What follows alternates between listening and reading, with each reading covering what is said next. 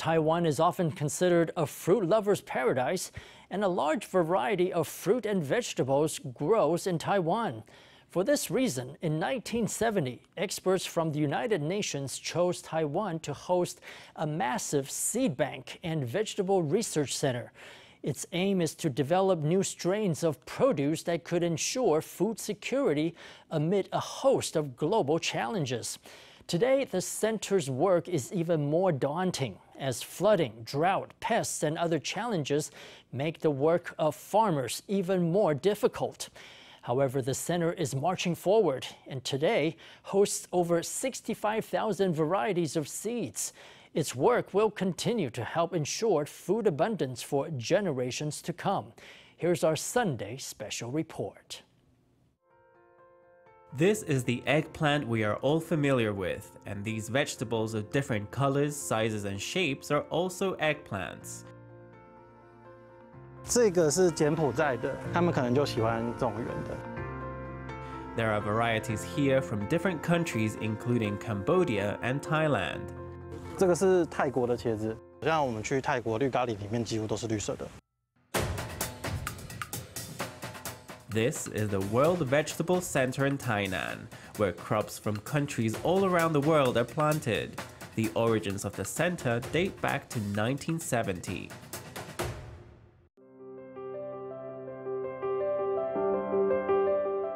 In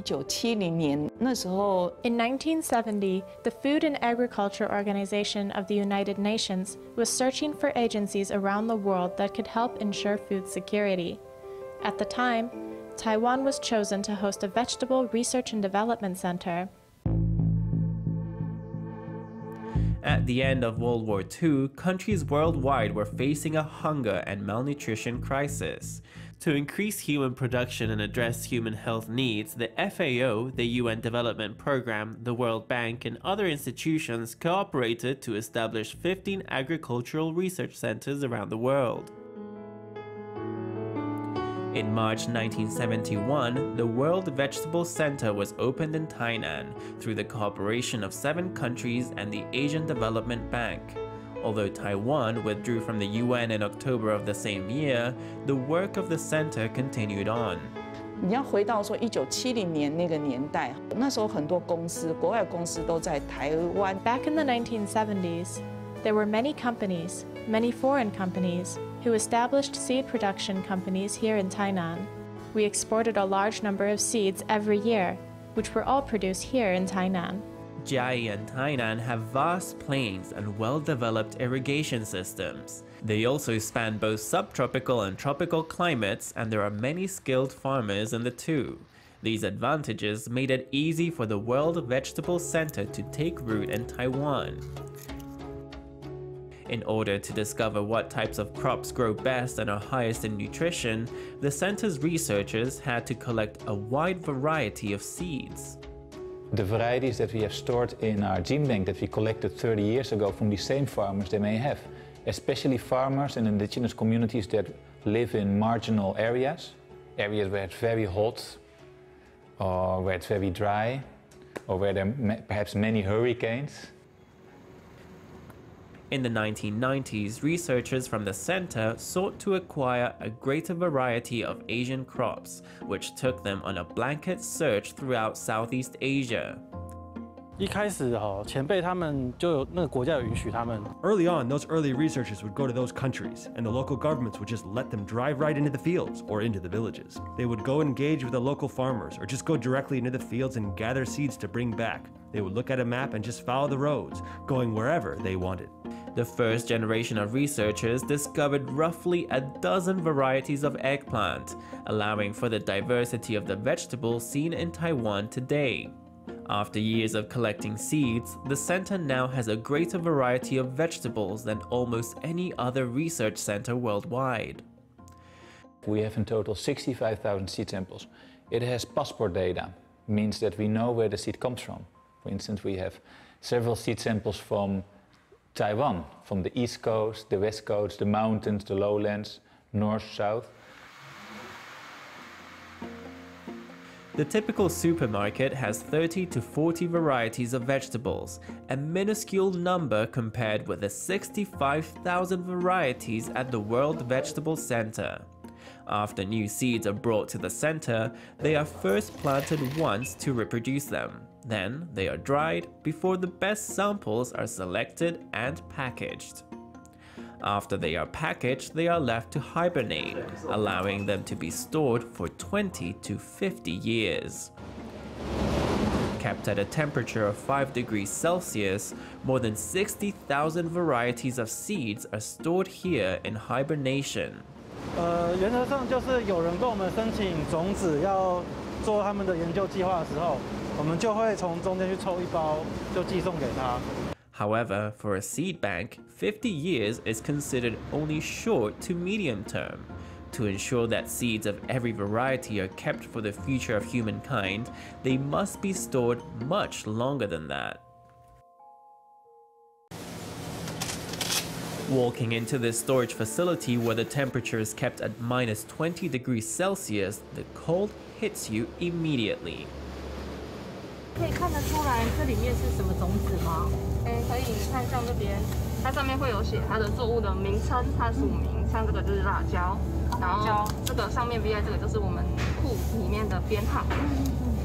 那它是1999年载的。对对对，像这个东西都是1999年收进来的。哦，是20几年嘞。对，加上我们这边还有我们的绿豆。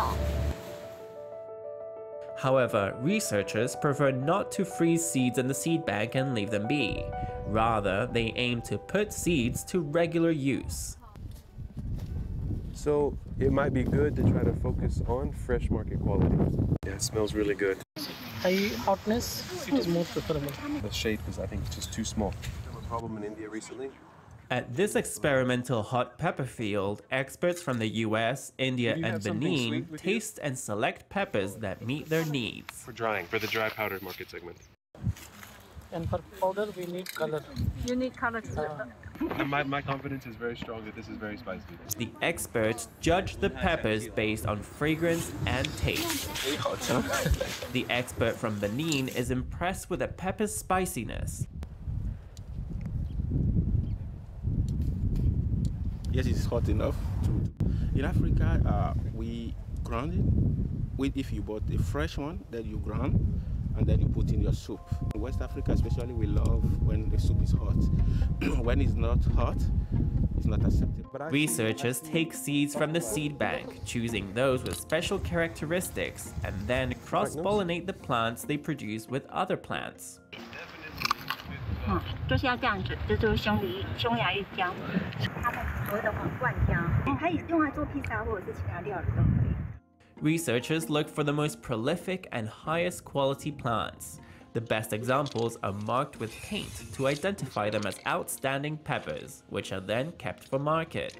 It's a rigorous screening process that takes into account the preferences of people from different countries. We prefer fresh green and also dry red fruits like this. We'll completely dry it and make it for powder, right, and also for house consumption in India. And we'll go for powder preparation also. But in fresh green, we'll go for whole. We'll cut the fruit and we'll use it for curry purpose. Aside from crop yield and quality and market preferences, horticulturalists also face two other major challenges in the form of climate change and pests. First of all, we focus on virus because we have very high virus pressure, especially virus coming from aphid transmitted virus or white fly transmitted virus. To overcome destruction by pests, disease, drought, and flooding, researchers must strengthen crops through selective breeding and cross-pollination. Breeding is basically genetic improvement. It's a way to make something better through using genes. We make hybridizations between two lines to make an offspring. We're looking for resistance to viruses, fungi, bacteria, insect pests. We're looking for tolerance to high temperature, flooding, salinity, drought, and then in quality and different market segments. The vegetables currently on the market, that is, those sold in supermarkets, are grown in large quantities and would not survive extreme weather. The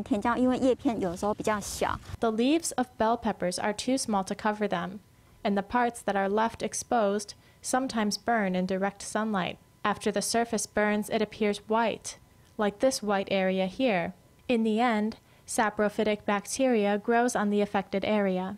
Horticulturalists seek out genes that can make bell peppers resistant to heat and pests to ensure the vegetable will still be around for future generations and not at an exorbitant price. The work of these specialists is important to farmers' livelihood. With climate change is the changing in pest and disease populations. So climate change will make the distribution of a particular pest bigger. So farmers will face challenges that they've never faced before because the weather's changing, becoming more favorable for that pest or disease. So this is what I'm afraid of. How can I breed for the future when the future is unclear?